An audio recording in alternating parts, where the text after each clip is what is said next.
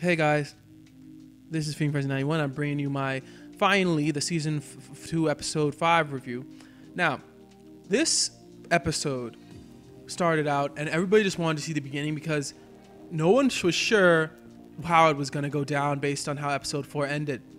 Now, before we actually start with the whole, or I actually start with the whole review things, I want to show you guys something that one thing doesn't really make sense about this beginning.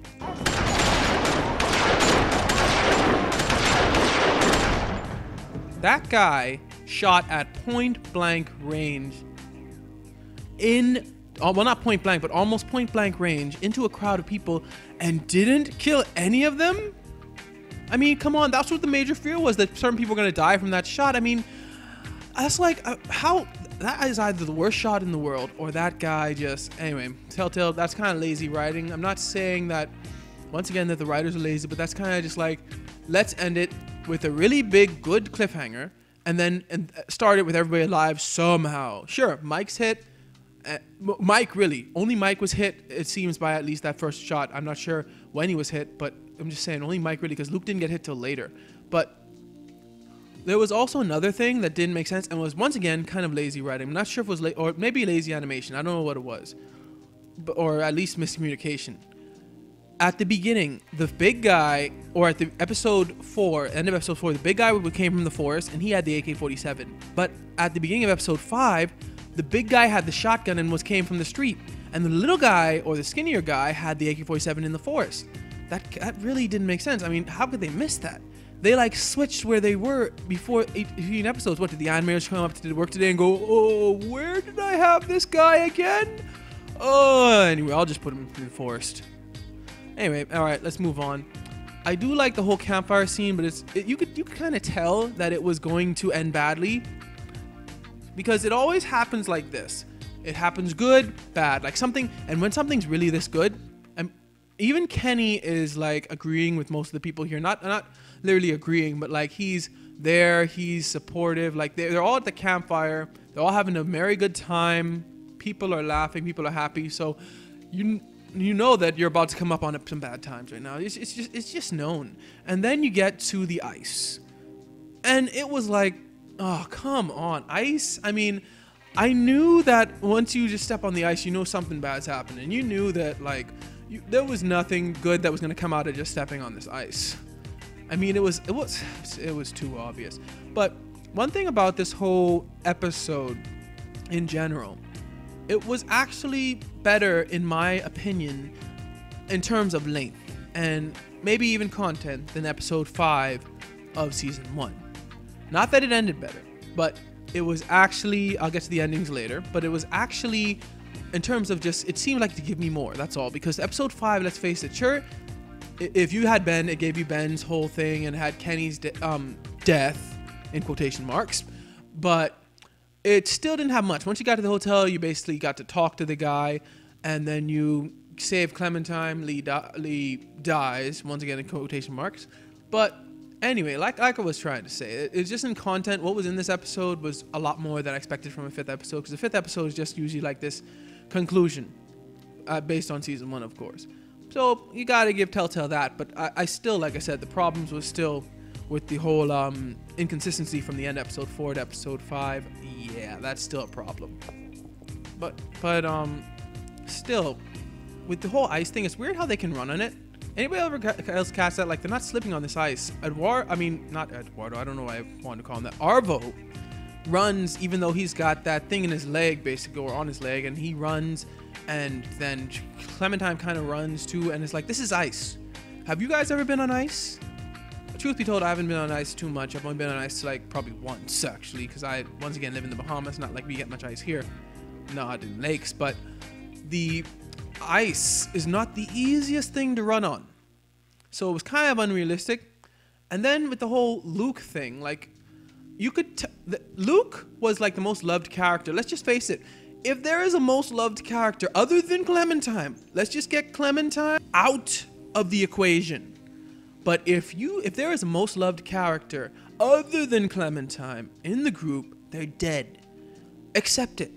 Learn to live with it. I mean, it's just like, it just happened last time. It happened I kind of said this about Mark. He was a cool guy from the beginning. Like most people liked him basically, and then what? Dead. It just happens. It's going to happen to like every immediately or really easy to like character in this game. And with the whole Clementine helping Luke thing, the thing I didn't like about it, I'm not going to exactly go in detail about Luke's death, but what I didn't like was Luke, when they go under, Clementine gets grabbed by a walker, right? And Clementine can get away from the walker. Luke gets grabbed by a walker. He somehow is pulled to the bottom. But with Clementine, it's still an 11-year-old girl. I don't care if Luke was shot. He should have been able to get away from that walker, and the walker should not be able to pull him. Do you see how fast that walker pulled him down to the bottom of the lake? I mean, really, that must have been a walker who worked out like crap to carry Luke down there. I'm just saying, because this scene, well, anyway, I'm not going to deal too far into this scene. I know that Telltale just wanted Luke to die, and it didn't make sense, you know, if Luke, because look how Luke is holding that walker. There's no way he shouldn't be able to just kick it. I know the walker is grabbing even his bad leg, but still. Anyway, let's move on. Also, this whole truck thing, now, I'm going to probably mention this more in a later video, but it's really a lot like Kenny's boat. The whole thing about him fixing it up, and like the whole, I decide where we go, it was like, it really sounded like the boat again. It's like, no, we have to go where I want to go. We're going on this truck. We're going to Wellington, blah, blah, blah. So it's like, to me, it was just a little bit too copycat. Once again, falls under kind of, you know, not too creative writing. I'm going to go with that this time, because I've been saying the other stuff about writing a little bit too much. Anyway, but it really could tell that this truck was going to become, not the truck itself, but like where they were going. Once they started talking, you could tell everybody, like everybody wanted to go back to House. Even if you agree, like, let's go back to House, everybody agrees except for Kenny. Kenny pulls the whole, I'm right, you guys are wrong, I don't care about what anybody else does thing. And we're back to the boat on Crawford. But the whole trying to take the truck thing, it still was a little bit reach. I know that Mike, the only thing that didn't kind of make sense about this was that I know that they would have wanted to left Kenny, right? But leave with all the stuff. I could get if they left because it doesn't make sense that they would take Jane, because Jane is so close to Clementine and Clementine is so close to Kenny. But it makes sense. Bonnie even kind of hinted at it when she was saying the whole men promised her things and not one of them came true, and she thinks there might be another way, and this is kind of turned out the way. So, but with Mike, it didn't make sense that the type of guy he is, to take all their food. Or even Bonnie, to take all their food. I don't know. It just didn't make sense. They could have easily made this scene pretty good without them taking the food. If they just took even one of the bags, like Jane said there were 2 bags, that would have been so perfect. It's like, we take one, we leave one for you guys.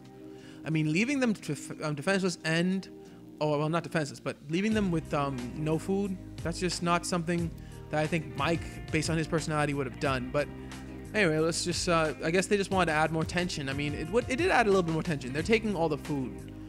Because if they weren't taking all the food, I could see Clementine in some games being like, okay, you guys go. I'll let you go. Because if they're just taking the truck, I could see that maybe happening. But with the whole of the food, no. With no way Clementine could let them go with that. Anyway, the whole shot was unexpected, even though it was Arvo who was holding the gun. But still, it was a little bit over dramatic, but I did like how it brought us to the cutscene, or flashback, if you will. And I loved the flashback. It was great. We needed to see Lee again. We needed to have this whole thing. It was a good choice. It was a very good scene to pick, but the only thing I didn't make sense to me about the scene was that the scene is called, the episode's called No Going Back. Why would Clementine want to go back to the worst day, what she described as the crappiest day? I mean, why would she want for that to happen? So to me, it didn't make sense to me that she would want to go back to this particular scene. But unless it was the whole, my worst day with the old group was better than like any day with the new group. That could have been it. Like, it could have been like a little metaphorical thing there, or whatever you call it. Like, could have been like, this, even though this day was so bad, I'd rather go back to this day than stay where I am right now. And that is cool. And also, you know, Lee, of course, got to give us some foreshadowing advice. Like, it's not always that simple. Sometimes you got to hurt people, blah, blah, blah, blah, blah. And, you know, the whole foreshadowing with whole Kenny and thing. I didn't see the ending that was coming. I didn't see that until I didn't think that was going to happen. But they really did do that whole ending pretty well. This whole truck scene starts off pretty actually calm, which is strange for Jenny and Kane. I mean, Jane and Kenny. Well, I said Jenny and Kane. Anyway, for Jane and Kenny, this whole scene, once again, it didn't make much sense that they just, oh, the bullet wound's fine. Don't worry about it. Walk it off. I mean, I know Jane said that it went right through, but I'm serious. I mean, did they not tie it up? I mean, they may have. You didn't see it, maybe, but it didn't look like they did. It's just like, what, you're going to just let the blood seep out of the girl's body? Anyway, but it did make sense that, like, this whole scene started off really calm, but then, of course, Jane and Kenny escalated it, and it had to. I mean, if they ended it like this, it would not be an ending at all. I mean, it's just them just driving off and maybe finding Wellington together. And then what? Like, when they get to Wellington, Kenny and Jane end up I'm sorry, I couldn't say that without laughing. I just imagined Kenny and Jane walking off from Wellington by themselves, leaving Clementine and AJ. Wow, that would have been a good DLC. Just call it the Kenny and Jane DLC. See who kills each other first. That would have been great. Anyway, like I said, the ending quickly escalates from this whole car scene, but this whole fight scene was kind of, I mean, I get what they're trying to say. The whole Jane is trying to get Clementine to see how Kenny really is, but there were certain aspects of the fight scene that didn't make too much sense. Why did Jane constantly fight Kenny? I mean, Jane tries to kill Kenny. Jane really, she actually made the first blow with the knife. Not the first literal blow, but the first like thing that cut deep, because she actually cut Kenny like at his stomach section with the knife.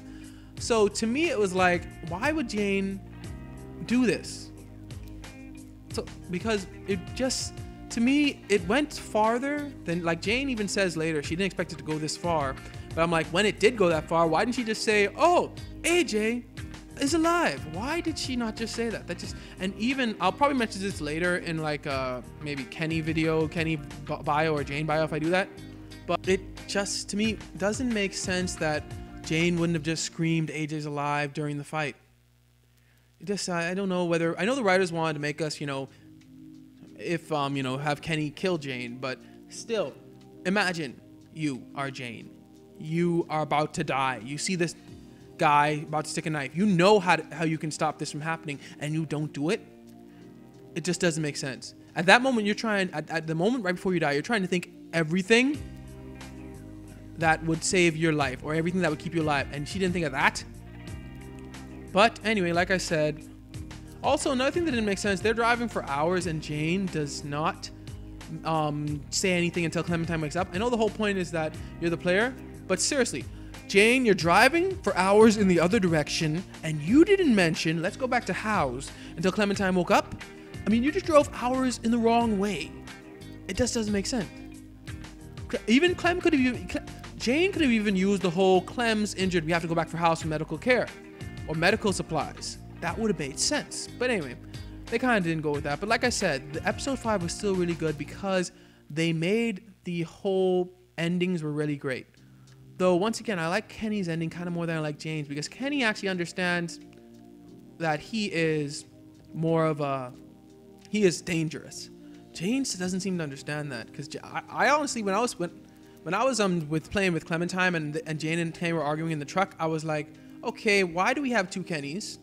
That's what I basically thought. The way they argue is like Jane is really not I wouldn't call her a female version of Kenny, but she really has a lot of Kenny's same traits, especially with arguing. But anyway, let me just finish this up. Episode 5, really good. The flashback, good too, but I'm just weirded that they picked that scene. The whole fight with Jane and Kenny, kind of a little overdoing it, and kind of didn't make sense that Jane did not say what she knew before Kenny killed her. But other than that, this was a pretty good episode. It was a pretty solid way to end this whole game. The endings were great. The multiple endings, I mean, the fact that they're so different really made it really stick out, and it was really great. But other than that, thanks for watching. Like, comment, subscribe. And I'm done with these reviews for now. God bless you all.